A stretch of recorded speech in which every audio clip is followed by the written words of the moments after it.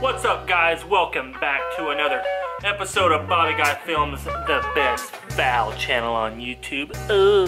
So lately, as most of you have noticed, I've been doing a lot of these how to save money, beginner videos, you know, for ammo, gear, decoys, and I figured, you know what?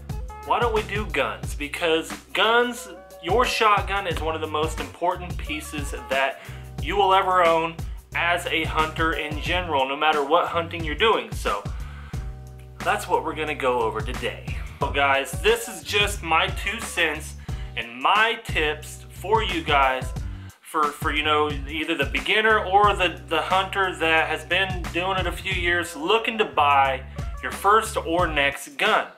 This is just my 2 cents on the comparison of a $300 gun, what it will do for you, how long it'll last, how it'll perform, how hard you can be on it compared to an $800 gun. So $300 versus $800, and what I have found out personally through owning these guns, and with 2 of my examples right here that we're gonna use and I'm gonna tell you all about. So let's go. I'm gonna start off with the cheap gun. This is a TriStar 12 gauge. The reason why I am gonna start with the cheap gun is because I have literally used this gun for all it's worth. Right now, this gun, in many different reasons and variations why, and as to how, if that makes any sense, why this thing will not even operate in the field right now. It'll shoot singlets out, but I guarantee you every shot this sucker will jam. Now, before you guys get out of hand, real quick, this is only because I've completely used this thing up for how much ammo I've ran through it, for the number of years and everything else. So I am not discrediting this gun at all. Guys, this gun served its purpose extremely well. For $300, I got my use out of this gun. Now, I still have the option to go and rebuild this gun. We'll get into what is all messed up with that here in just a second. So guys, this gun has served its purpose well for about 3 years. Now, the last year, real, you know, season and a half, I have dealt with, for one, the worst thing is not having a charge handle on the bolt. So no charge handle here. Royal pain in the butt. I lost this charge handle literally the second time I used this gun. It just flew off. So for the last year and a half, probably, yeah, probably more than that. I'm trying to sound a little better than what it actually is. I have carried around a flathead screwdriver and used it as a charge handle, carried it around in my pocket. I received a lot of hell about it, but it was funny at the same time. So if you guys have watched any of those old videos of where I use the dang screwdriver on this gun, I threw it in a couple of them. Leave a comment down below because it is freaking hilarious and you need to go watch them if you've never seen them. With the charge handle not being there and the misfiring and the jamming, this thing does not cycle well at all, fellas. It was a big joke all the time, you know, all the buddies would be like, Bob, you bring your toolkit, because literally I'd have to have a damn toolkit in the field with me to operate this son of a gun. So to add how much I was, you know, just used this thing, I have shot thousands upon thousands of steel rounds out of this thing. Any gun you shoot that much for 3 years is gonna wear. Now, depending on the price and quality of the gun, I'm not saying price declares quality all the time. It doesn't, believe me. I've had some awful Remingtons in my days. The Nitro Mag was the worst gun ever made. But as I say that, price does determine quality, so it doesn't, but it does. There are bad models of a lot of different name brand guns out there. Some of them have had flop runs at certain models, just like the Nitro Mag. I know a lot of people that had barrel bending issues with the Nitro Mag. So if you guys ever own the Nitro Mag, drop a comment below and let me know if you had a barrel bending issue, because me and my buddy Wade both had the same problem during the same time with the same gun. It's ridiculous. So first main problem was the charge handle, misfiring, and jamming. The kind of, you know, second, third the wear is just ridiculous. This thing, I don't know if you can see it, but the wear is just horrendous. I mean, it has grooves. I clean my stuff, guys. I clean it every or every other weekend, every other hunt, depending on how dirty it is, if we're in a field, if we're in a pond, if it's full of dirt from it being windy or whatnot. But the shell plug here, this little stop where your spring, it's, you know, in front of your spring, I don't know the terminology all that well, but it's made of plastic. I don't know if you guys can see that or not. Let me go this way. But it is completely worn through. Like literally, that is completely worn through. I couldn't put another shell in there even if I wanted to.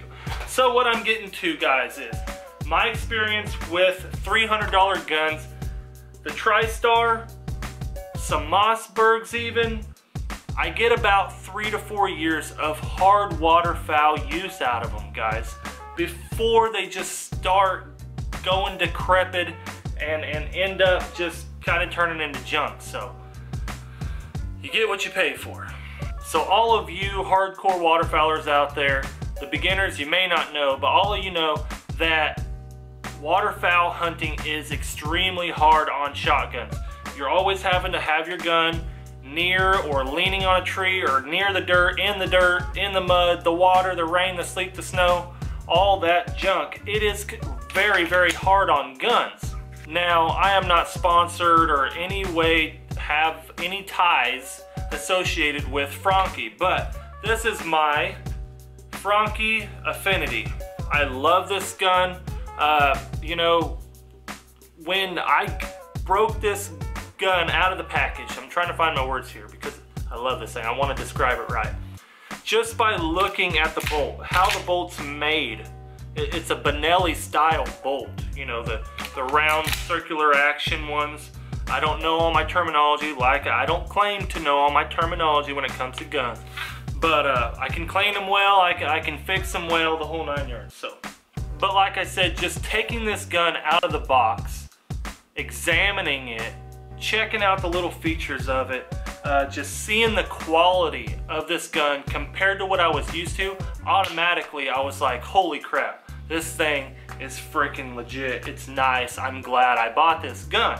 Price point, guys, so $300. This puppy runs about 800 bucks. Reason why I bought this, guys, is because bar none, I could not afford a Black Eagle 2.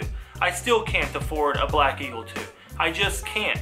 So I wanted something in that $600, $700, $700 range that was gonna be the absolute best bang for my buck. So my buddy Adam, he has owned an Affinity for 5, 6, 7 years. I don't know exact, but he swears by it. He cleans it every or every other time after a hunt, depending on how dirty the gun is and what we did. And it literally has never misfired one time for him, and I mean that. He will swear by it. So I was like, you know what? I trust Adam. I'm gonna go buy me one of these freaking things. And I did, man, and I am so super glad I did. Let's get into the little differences of what is extremely noticeable between a $300 to $800 gun. I told you about the ejection handle flying off. This thing, it's pressed in there nice and firm. It's not gonna come out. You have to pull it to obviously bring the bolt out, but it's not wobbly like that one obviously was. Sorry guys, I got a fly attacking me here. Second of all, you can see that plug, it's red. So guys, besides, you know, the little features like this, you know, billet plug, some other things that I'm really not gonna go over, is when you tear this bad boy down to clean it and you're used to tearing your $300 gun down like this TriStar, just looking at the quality inside this chamber is unreal.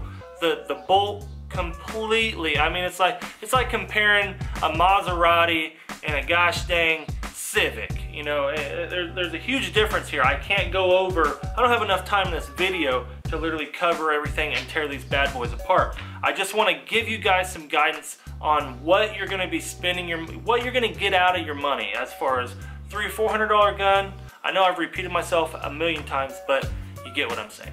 So to kind of wrap this thing up, I know I didn't give a lot of, you know, exact attributes as to what is different, pulling out the bolts and all, but I want you guys to understand that throughout my years of hunting, I've hunted with a lot of cheap guns because being young, that's really all I could ever afford. I never had the lump sum of cash to go spend $1,500 or $1,200, which I've probably spent well over that now. I know, well, actually I know I have. I've spent probably $2,500, $3,000 on guns rather than just buying a nice one off the get-go. So my suggestion to you guys is, if you know you're going to be doing, especially waterfowling, if you're going to be waterfowling for the next 5 years, you're like, this is something that I'm not going to stop, I've already done for 2-3 years, and you're looking to get that new gun, save your money, guys. I'm serious, save your money and buy you a Franchi, buy you a Benelli, buy you a Browning, buy you a nice gun. You know, the Stogers are even pretty good. Buy you a nice gun, because going through guns, just the whole process, you gotta spend, you know, sales tax adjusts on them things every year, blah, blah, blah. The excuses go on, but essentially you're gonna be wasting your money the more you have to buy new guns, you know. So I recommend save your money, get you one you want and you know is gonna last you and gonna be reliable for 5+ years. Why I say 5+ years, guys, is because a lot of the cheap guns that I've had have never lasted. I don't think I've had a gun last over 3 years. 2 to 3 years is all it's ever done me good for. I want to throw this in there real quick. If you're a beginner duck hunter, if you're not a beginner at all and you only hunt once or twice a year and you know, that's all I'm gonna really be doing is once or twice a year, then you can get away with having a cheaper gun that's gonna last you 5, 6, 7, 8 years because you're not using it as much. Sorry, I'm stuttering and all types of crap.